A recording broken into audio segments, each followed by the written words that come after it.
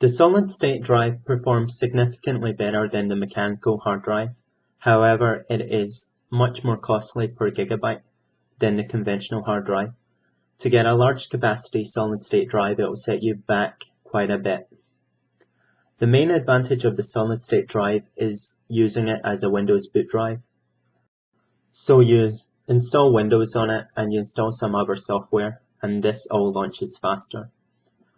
In the majority of cases, your user files won't load significantly faster on a solid-state drive than when they're loaded on a conventional hard drive.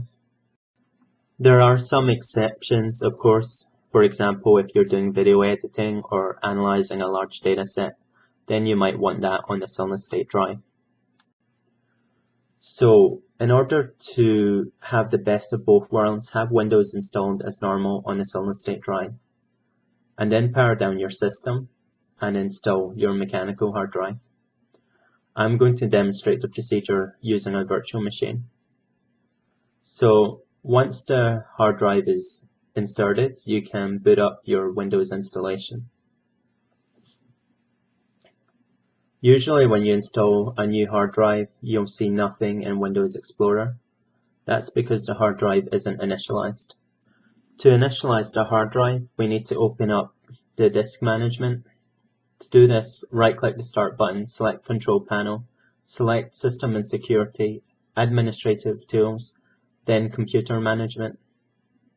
The computer management might take a bit of time to load, depending on the speed of your system.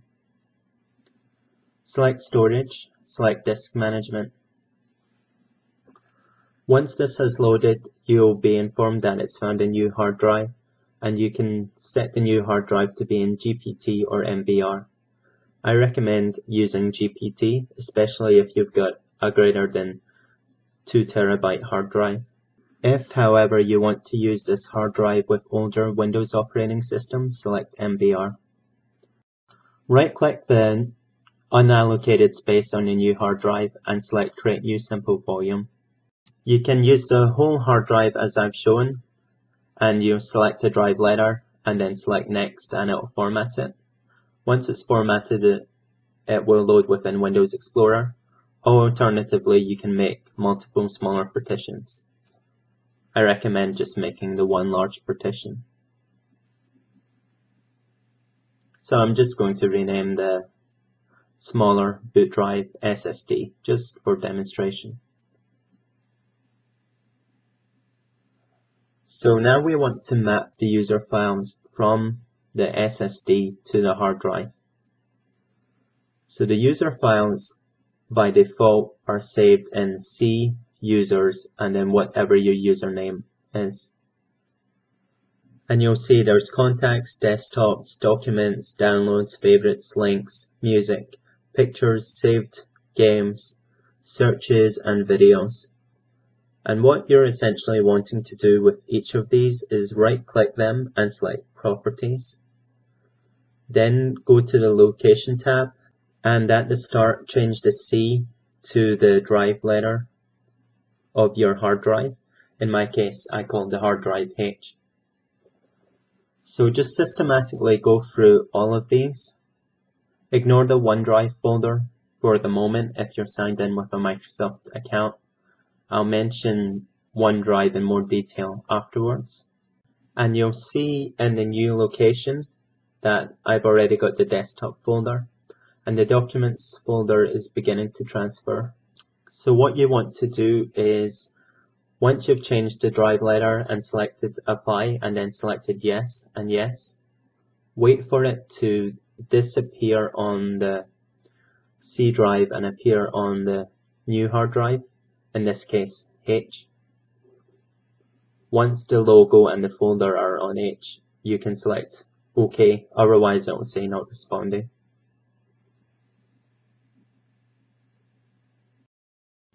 So I'm just systematically going through all the main folders within my user profile.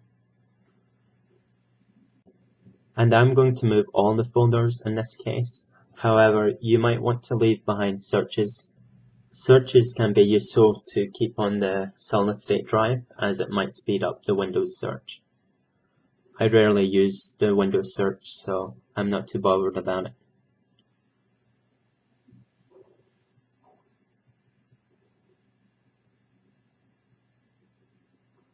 So this takes a bit of time, and I would prefer that Microsoft have a utility to let this all be done in the one go, and what you see is what you get user interface.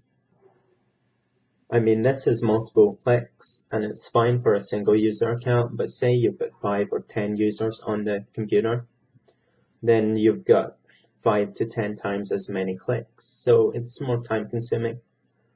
It would be better if Microsoft just enabled users to select the default location of user files, i.e. what partition they want user files to be saved in during the Windows setup. And I hope they do this for Windows 10 because this hardware configuration is becoming more and more popular. So it would be a really good thing for them to accommodate. It's also a hardware configuration that I think should be made standard for all new desktops, because you get the performance of a solid state drive and you also get room for storage, and desktops have multiple bays for hard drives. It can also be applied to some laptops now that the optical drive is obsolete. So the optical drive can be replaced by a hard drive, and the hard drive can be replaced by an mSATA solid state drive. So that's me moved all the user files over except OneDrive. I was signed in to a local account in this case, so there was no OneDrive folder. Now I'm going to look at OneDrive separately.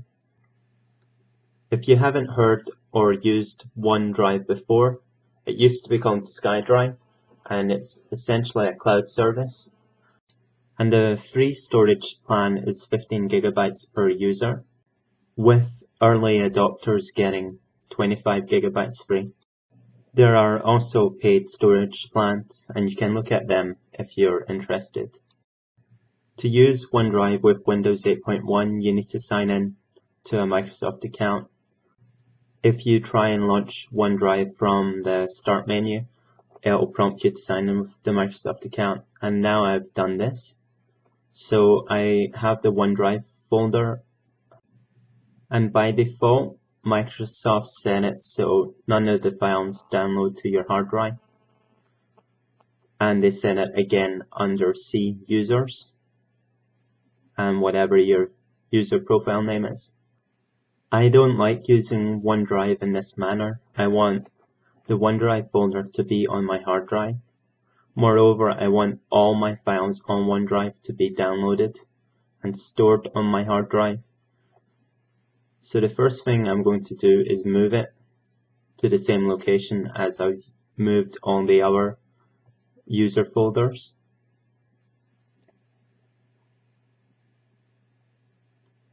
And now I'm going to right click it.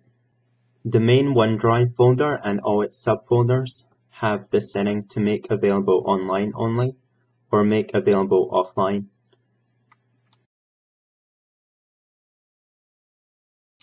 Although you've moved your user files successfully to the hard drive, there are many programs within Microsoft Windows from third-party developers that will automatically save to the user folders, and if it doesn't find them, it will just recreate them, and it will recreate them on the C drive, which is the location where we don't want them to be. To overcome this, we need to open the elevated command prompt. Right-click the Start button and select Command Prompt Admin. And what we want to type in is mklink,